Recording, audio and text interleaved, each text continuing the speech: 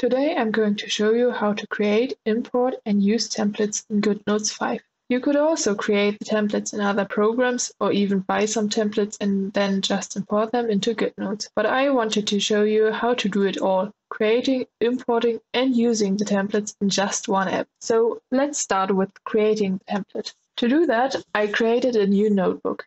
Since I want to create a planner template that will fit the screen of my iPad, I'm choosing the size Goodnotes standard in a horizontal layout. I'm also choosing the dotted paper to have some kind of reference points for my template layout. When you are in the new notebook, you can start designing your template. I chose to design a monthly planner layout consisting of a lot of square boxes. To do that, make sure that the Draw and Hold tool is active and the fill color setting is switched off. After that, I'll draw my first box. You can also easily adjust the size of the box. To do that, you have to click on a line of the box. After that, those blue dots that you can see here will appear, which can be moved around to change the size. This one can then be duplicated in several different ways. Either you can select it using the lasso tool, click on copy and then paste it. The other option is to use the stickers tool. To do that, you select the box with the lasso tool again, but then click on the Add Element button. After that, the stickers appear. I chose to create a new collection just for my planner related stickers. You just give it a title and then click on to create.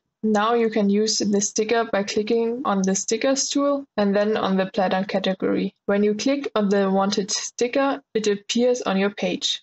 You can then move it so that it fits into your layout. I'm going to do this a couple of times to create the first row of boxes for my monthly planner. When you're done with the first row of boxes, you can select all of them and create a new sticker out of that. This helps to speed this process up a bit. After I created all the boxes for the monthly planner, I'm going to put the weekdays on top of them.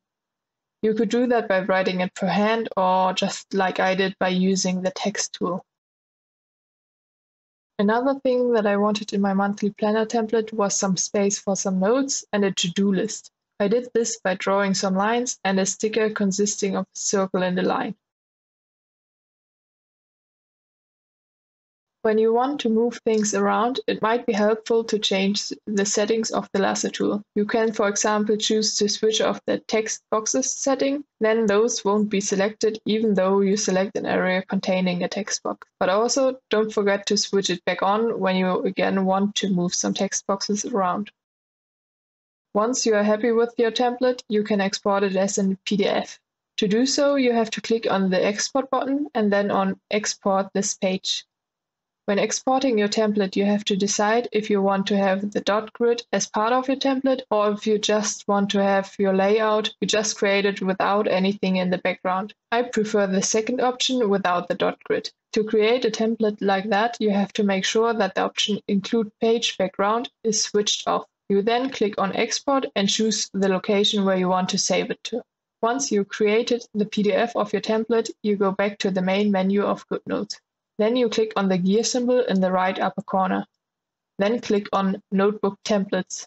Here you have the option to create and upload your own templates by clicking on the plus sign in the top right corner. Just give the new template group a name. I'm calling mine Planner.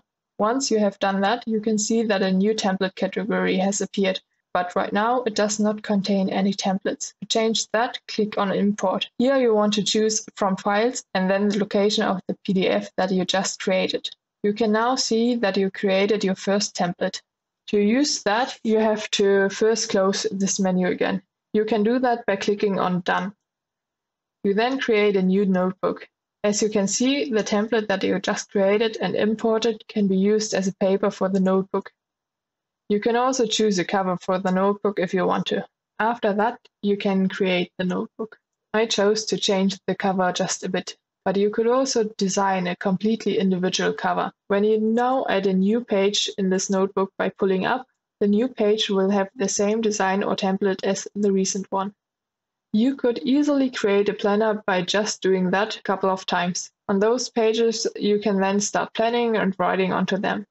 I just added January to the first monthly template page. One thing that you can do so that it is easier to navigate around in your planner or bullet journal is to add the page to the outline. This can be done by clicking on the thumbnail button in the upper left corner. You then click on the small arrow underneath the page you want to add to the outline, and then on Add Page to Outline. Just call it January, for example. When you then go to the outline, you can see the outline that you just created.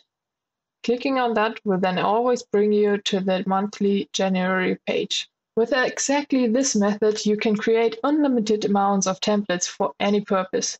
I created a weekly and a daily planner page. To include them into your notebook, you have to click on the Add Page button and then on More from Templates. Here you have to make sure that you choose the same paper size and orientation that you used when importing the templates. Using this method, you can create a planner like this in just a couple of minutes. If you like the templates I created, you can download a PDF version of them. I put the link to that into the description box below. I also uploaded the Goodnotes file of my planner templates if you want to have a starting point when creating your own. I hope this video can help you to create your own templates. Have a nice day and see you soon.